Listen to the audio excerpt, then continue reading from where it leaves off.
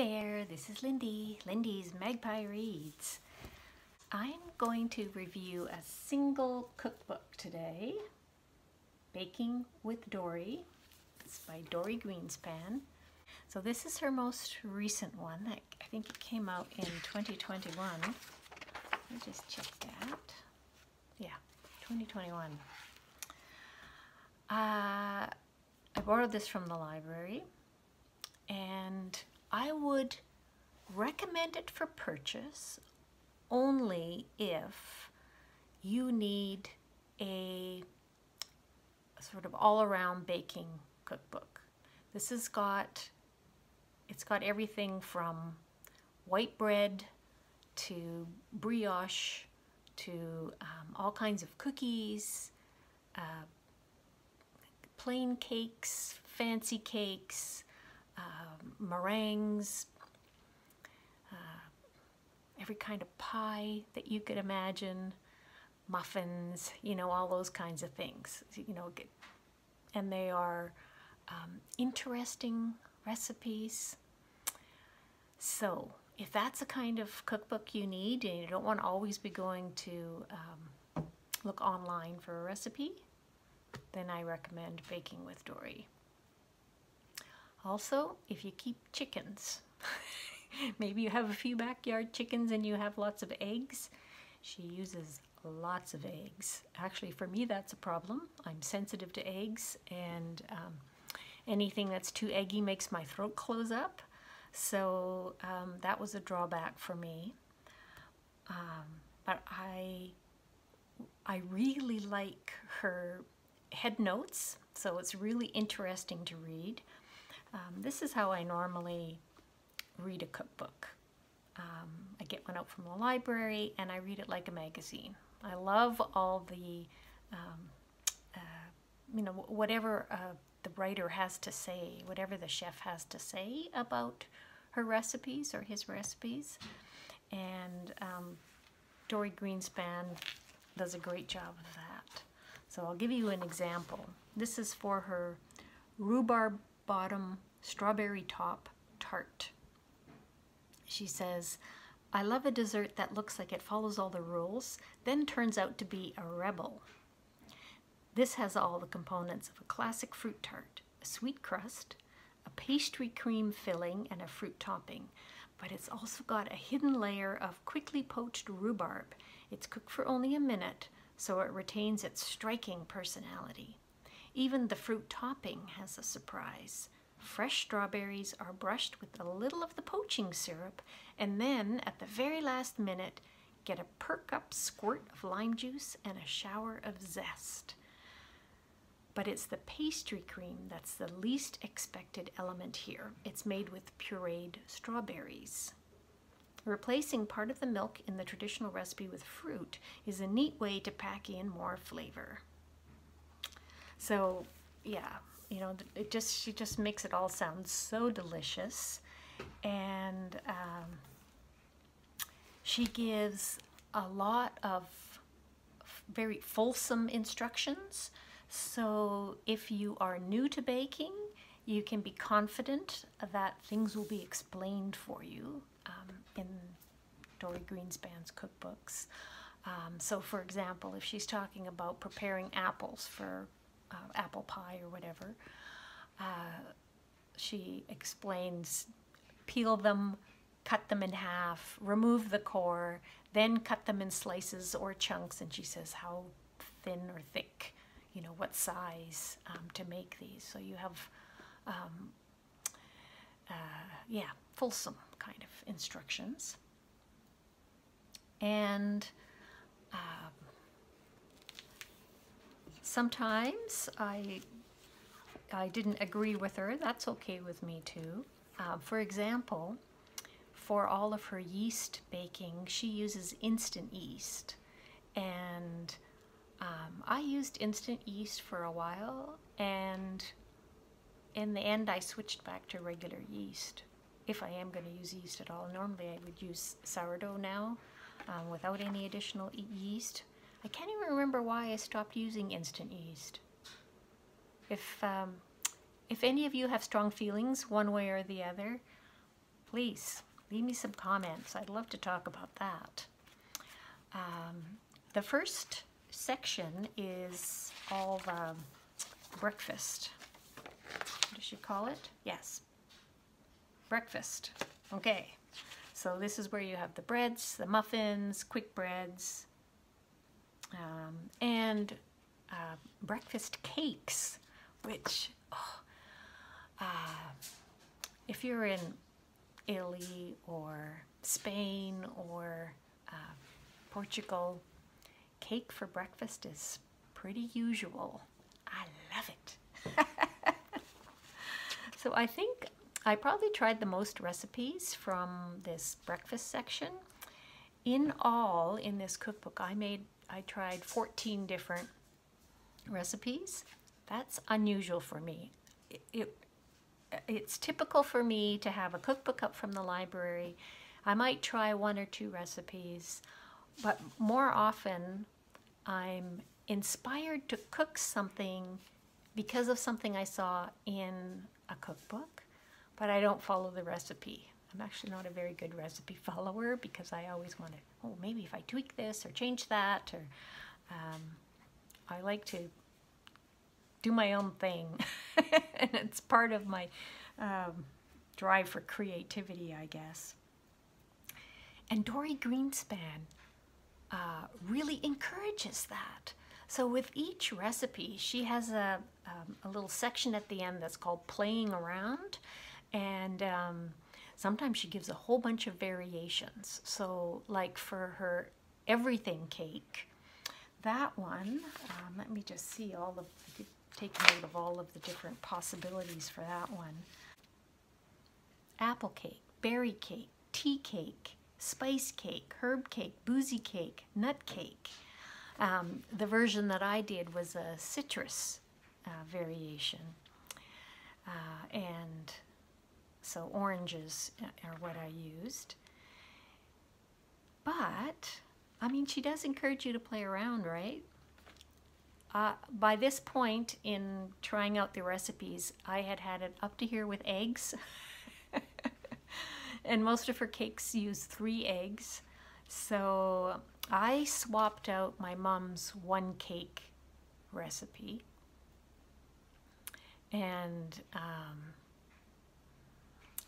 so if it's a 3-egg cake for Dorie Greenspan, what I did was compare side by side. So my mom's 1-egg cake recipe had everything else was almost the same, you know, the flour and the sugar, the butter, but twice as much milk and twice as much baking powder, which makes sense because the eggs are providing liquid and the extra eggs are also providing leavening. So, yes, I just swapped out the cake part and then did the other things that she said. So for the double-decker salted caramel cake, again, instead of her 3-egg cake, I used the 1-egg cake, but I did add cinnamon because that was one of the flavorings in the double-decker caramel cake. But the main thing about this layer cake is that you make caramel. She has really clear instructions for making caramel, and I just adore all of the complex flavors that you get, and a little bit of bitterness. I like to heat my sugar when I'm making the caramel till it's fairly dark. So when you make your cake batter, before you put it in the oven, you put 3 dollops of butterscotch on top, or caramel on top, and then use a knife to kind of swirl it through a little bit and then bake it. And then when it comes out of the oven and cools, you slice it across horizontally, so you've got 2 parts, and then you take the rest of the save a little bit of the caramel for decorating the top, but all the rest of it, like there's about a cup or so, you mix it with icing sugar to make a frosting. and put some in the middle and some on the top. And so it was our friend Jordy's birthday, and that was the cake that I made for that. And it was a hit. So yummy. What else did I make? I made cottage cheese biscuits. Now, she talks about the difference between baking powder biscuits and scones. And I 100% agree with her on that. There's a whole page talking about sort of a how-to of how to get that light, fluffy texture. But the difference, she says, between a biscuit is that it tends to be saltier than a scone, and a scone is probably going to have eggs in it. And I agree, there is no eggs in a biscuit. So if somebody says, oh, these are the best biscuits ever, and there's eggs in, that's a scone. That's not a biscuit. That's how I am. So I made her cottage cheese biscuits, and just a half recipe because there's only 2 of us. And these are a kind of baked good that's best eaten hot, fresh out of the oven. They were really yummy. They looked kind of raggedy. I'll include a photo so that you can see, but they're very tasty. And then I made muffins. So she has a lemony yogurt muffins and suggests putting blueberries in, and I did that. And I actually use gluten-free flour for these because I knew my brother and my niece were going to be having some, and neither of them can have gluten, so they turned out perfectly. In the playing around with this muffin recipe, there's options for blackberry and lime, strawberry and ginger, and raspberry and lavender. And those all just sounded so appealing to me. I did make raspberry lavender muffins. So good.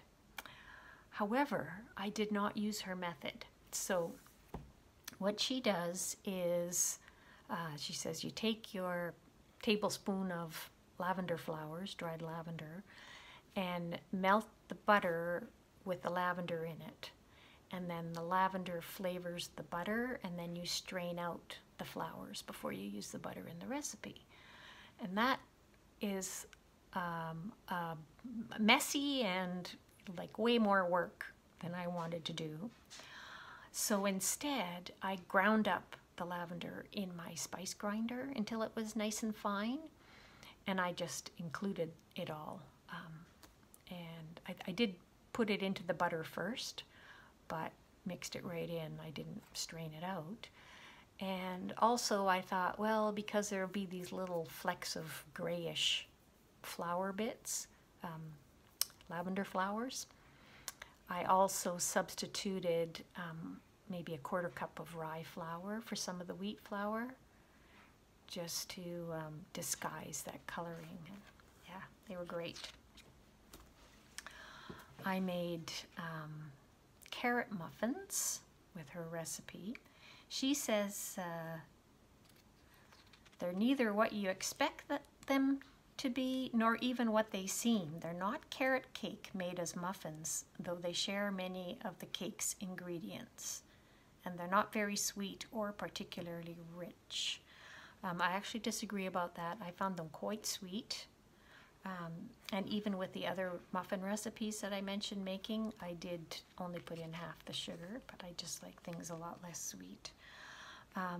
But what really raised my eyebrows, in her word on carrots, she said, I always have packaged grated carrots in the house. I use them for a quick salad or slaw. And then she says, you know, to use these, but just chop them up into smaller, the strands are quite long. And I just shake my head at the whole idea of pre-grated carrots. I think that you're going to lose so much. But anyway, other than that, There's kind of a surprise ingredient in the carrot muffins, and that's pomegranate molasses, which has a nice subtle, I don't know, soupçon flavor, I guess. Again, I halved the recipe. So this carrot muffins is supposed to make 12. She does say, she suggests using paper muffin cups because they'll stick quite a bit. But she also says to use baking spray on the entire top of your muffin tins because they tend to overflow. And so I was thinking, all right, she's warning me that there's a large quantity. So when I halved the recipe, instead of making it into 6 muffins, I made it into 8, and they were just perfect muffin size. No overflowing. They were good. There's not all of her recipes have pictures. I'm not sure why, but there's the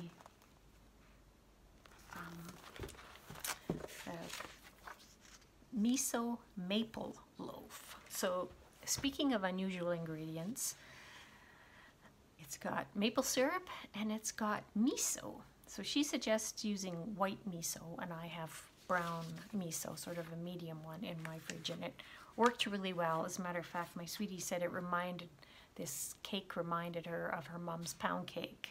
It was really yummy. A really nice maple fragrance. And in Dorie Greenspan's notes, she said, if I owned a bed and breakfast, I'd make this my signature treat. Yes. Yeah. So it was excellent. And one last recipe that I did from this chapter is the buttermilk molasses quick bread. And so she got the idea for this from a guest house that they stayed at in Stockholm. And it does have rye flour in it. That's pretty typical of Scandinavian recipes. So I'm just going to back up and talk about rye flour, because a surprising number of her recipes use rye flour. And that was lucky for me because I have quite a bit of rye flour from when I was doing tons of sourdough bread. And then I've really fallen off on the bread making lately, and so I've still got a fair bit of rye flour to use up. And I happen to be entirely out of whole wheat and spelt flour. So whenever she called for whole wheat or spelt, I put rye instead. And it all worked very well. So this buttermilk molasses quick bread has got anise and caraway and fennel in it as spices. And it's a loaf that works well with savory, like cheese, or with, butter and jam. So a very, very versatile recipe that I'm sure I will make again. The next section is all about cakes, big and small, fancy and simple. And I already mentioned the cakes that I made in here. There was one more that I made. Her cranberry spice squares. Now those, so good. So those also had rye flour in them.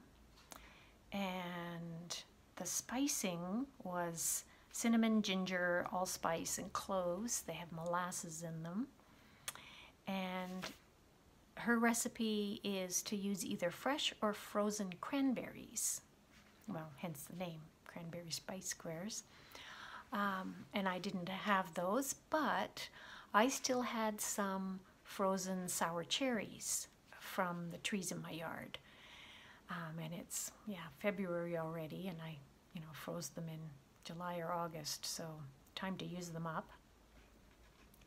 So I just chopped them up into pieces and had those in the cake, and it was so good. Like with all this baking, Lori and I could never keep up with it, so I'm always giving stuff away. And my neighbors on both sides get cakes and cookies and all this stuff. If you live nearby, I would put you on the list.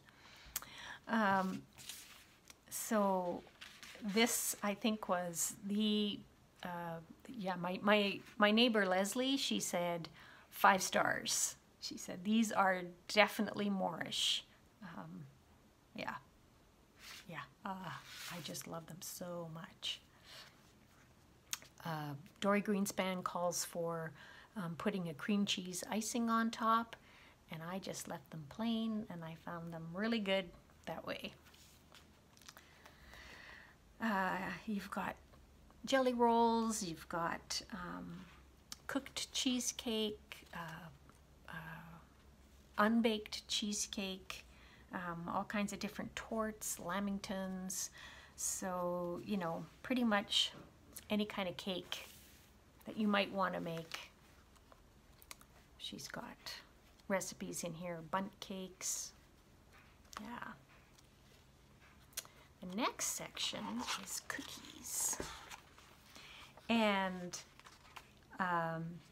there are about 9 different chocolate chip cookies.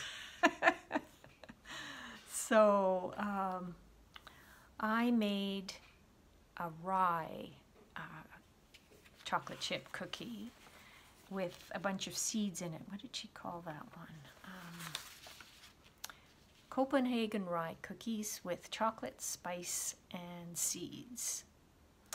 And they have coffee in them. That's actually another flavoring ingredient that she uses pretty often. And she just uses regular ground coffee for the flavor most of the time. And the spicing in these Copenhagen rye cookies are cardamom, cinnamon, and coffee, right? So for her chocolate chip cookies, one of the things that she recommends is instead of using chocolate chips, buy whatever kind of good quality chocolate you really like, whether it's milk chocolate, dark chocolate, whatever, and then cut it into chunks and have various sizes of pieces and include the dust, you know, from when you chop it up, like include it all. And then each bite of your cookie is going to have something a little bit different, either a big chunk of chocolate or a little bit. And it really does make a difference. I'm glad that I tried that.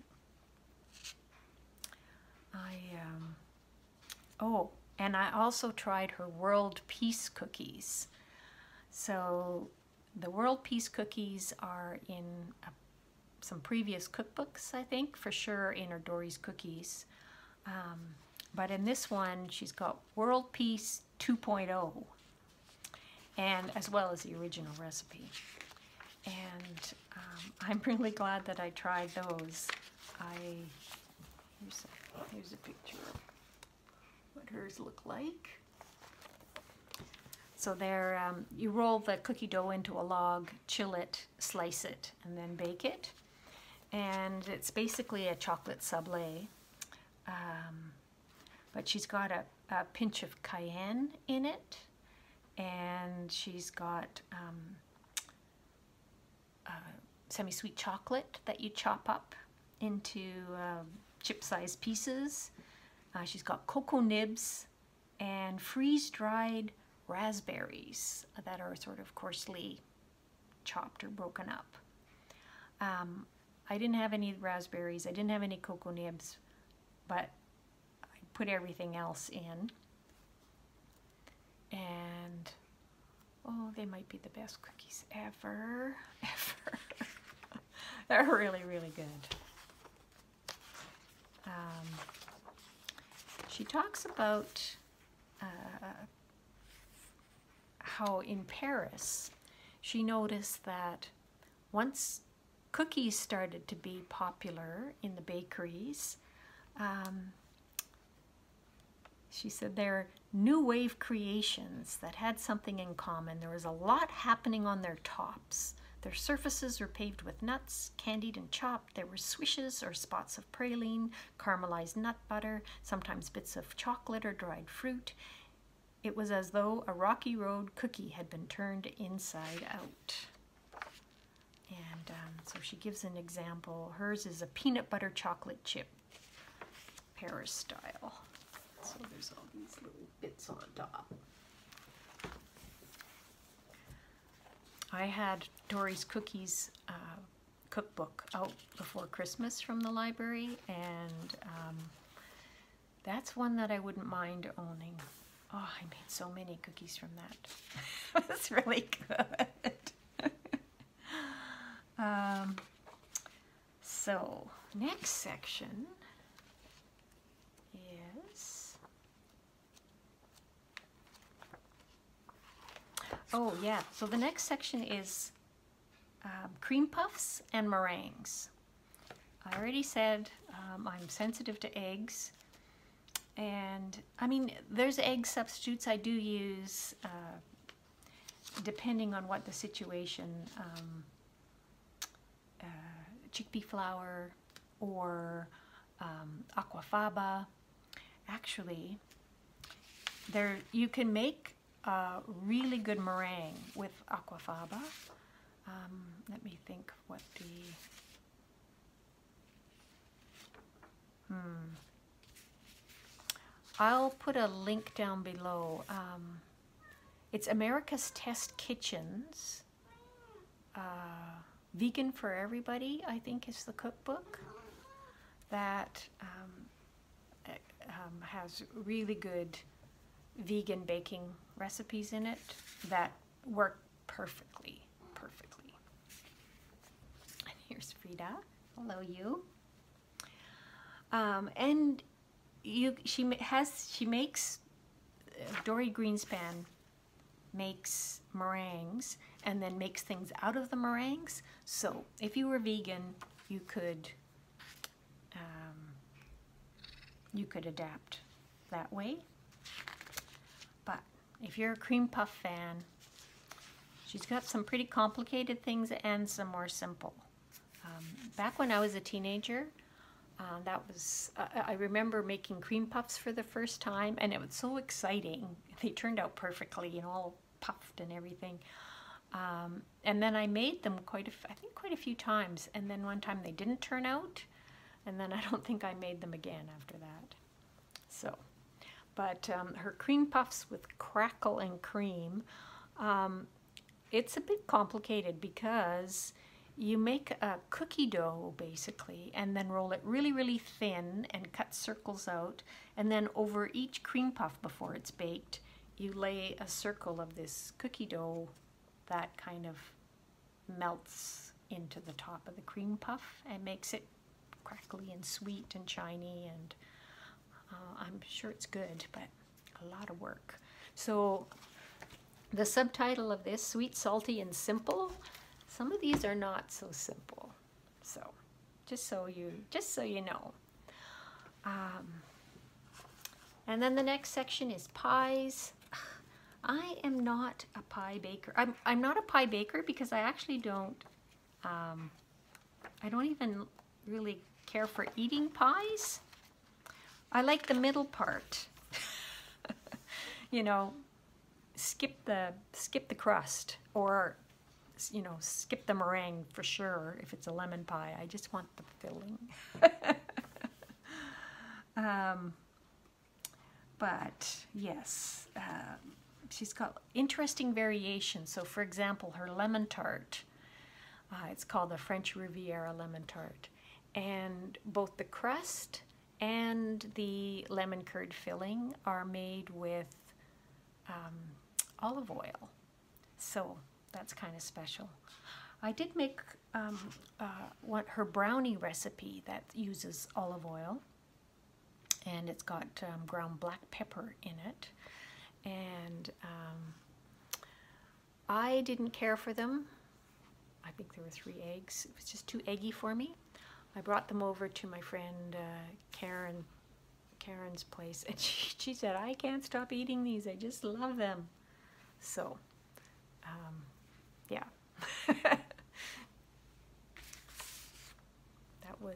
That was nice.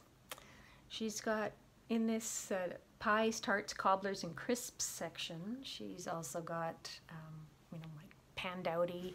So if you're wondering about the difference between what's the difference between a crisp and a pandowdy and a cobbler, you can find out in this book. She's got other interesting ingredients like pink peppercorns, I think, in the cranberry tart. I already mentioned black pepper and cayenne, rye, flour, coffee. She uses a lot of citrus too. So, and to get maximum flavor, she always suggests, well, not always, but many of the recipes, you rub the zest into the sugar, and so, you know, the sugar will turn orange or yellow, whatever color your zest is, and then really perfumes that sugar, and then you mix it in with the recipe. She's got other tips like, you know, always making sure that you plump your dried fruit with some hot water before you use it. And the final section is the savory section. And actually, oh, in the tarts, I did make one from the pie section.